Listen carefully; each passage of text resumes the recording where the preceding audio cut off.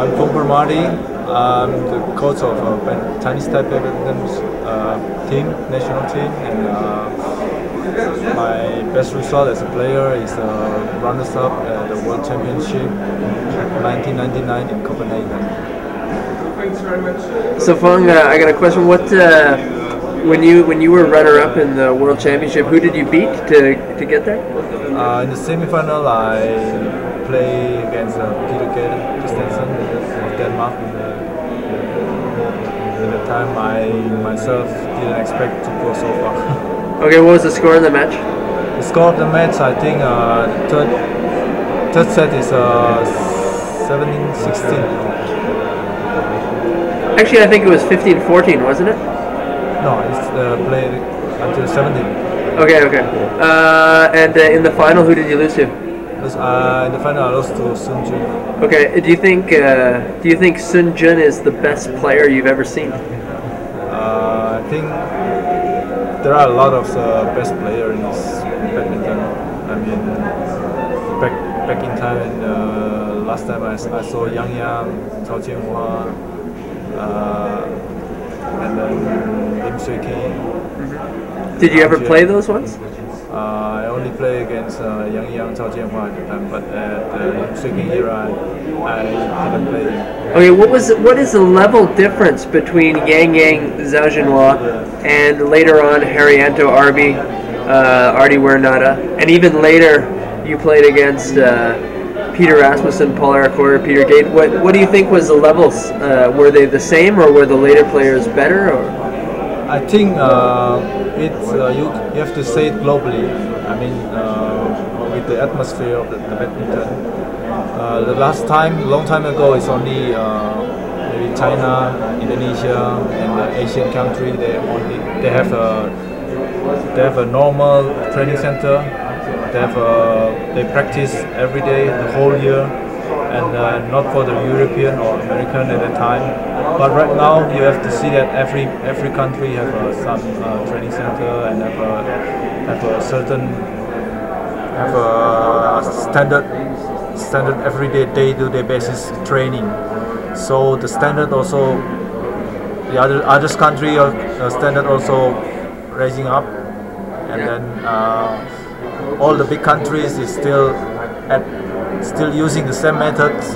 So they are still stand there, and then all the other countries just improving. So do you think the other smaller countries like Taiwan, like Canada, like America, like some small Europe, do you think they will catch up to Indonesia and China one day? Yes, that's all we hope so. But I think the sign is going to that direction. Okay. You were originally playing in Indonesia, right? Yes. And what were you ranked in Indonesia at the time you moved? At the time, my rank is about 6 in the men's singles. Who was playing at the time in Indonesia when you moved? At the time is Alan Budi Kusuma, Hermawan Susanto, Joko Supriyanto, Adi Wiranata, Haryanto Arbi, and Bambang Supriyanto. What about the young ones, Marlieve and Budi Santoso? They were catching up at the time. Oh yeah. Do you think that group of Indonesians is the best group that ever played? I don't think so. But before our time, maybe the Chinese group, Yang Cao Jianhua, and some other players who didn't play internationally. They are, I think, the best group. Who's the best player you've ever played against? Best player? You played against, yeah. You mentioned some big names there. Which one's the best one? The best one, I think, is Modern Frost. Oh, really? Interesting. Who was the fittest you ever? Because you were known to be very, very fit on court, running a lot of people into the ground. Who was the fittest you ever played against? The fittest? I think Sun Jun is the most surviving players. I mean, yeah. Do you think even more than Artie, for example? I think they are about the same quality of them. Okay. What as a player, what was your biggest weapon? Do you think, like your biggest force? My biggest force is I think my mental side. Okay, what was so good? You think you're very smart, or you didn't get nervous, or what part of the mental? No, I have I think I have a hard to die attitude. Yeah. Okay, what about? Let's see what I was going to. Do you think that's probably the most important thing to being a good singles player? Is the attitude, is the mental part? Yes, for me that's of course for me. But for other players maybe you can say because I have not so good talent.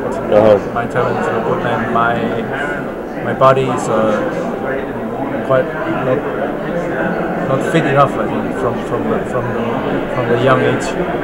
So for other person, maybe they have a different view. So if I came up to you and said, Fung, I want to be best in the world, I want to be a really good singles player, what would you tell me? What piece of advice would you give me? Yeah, I think you have to fix up and you have to set your goal first, because as you see, it's the resource of all. Because if you have a goal and then you have a good mental attitude, so you can, as a coach, I can coach you the mental side, the skill side, physical side, easily without no handicap. So was it your goal then? Did you at one point in your career did you say to yourself, I'm going to make it to the world final? Was that one of your goals? Or did it exceed your goal? From my children, from my childhood days. What is it true that you had the best footwork ever? I don't think so. I don't think so. Whose footwork do you admire? Lee Chung-wei. Lee Chung-wei. Okay. Wait, another good. How many languages do you speak? I speak Indonesian, Mandarin, English, and a little bit of dialects, a little bit of Korean. Okay. Who on the tour do you think has the hardest smash? Hardest smash? Yeah. Hardest smash. Or you can name a couple of players if you want. Simon Archer, Kim Dong-moon. Actually, you actually got your best results when you were quite old. Is that right? Like compared to, I mean, the 1 year you made the world final, then you made before that you won Japan and Korea. Taiwan, Switzerland. all in 1 year, right? Yes. And how old were you that year? 32. 32. Okay. How come that was back then? That was very uncommon. How were you able to do that at such a late age when people probably said you were too old? I think that question is back to our self-discipline, because for me to become succeed, you have to prepare yourself very good, and then you meet the chance. So that's the point when you are succeeding. Do you think Morten Frost was better than Peter Gade?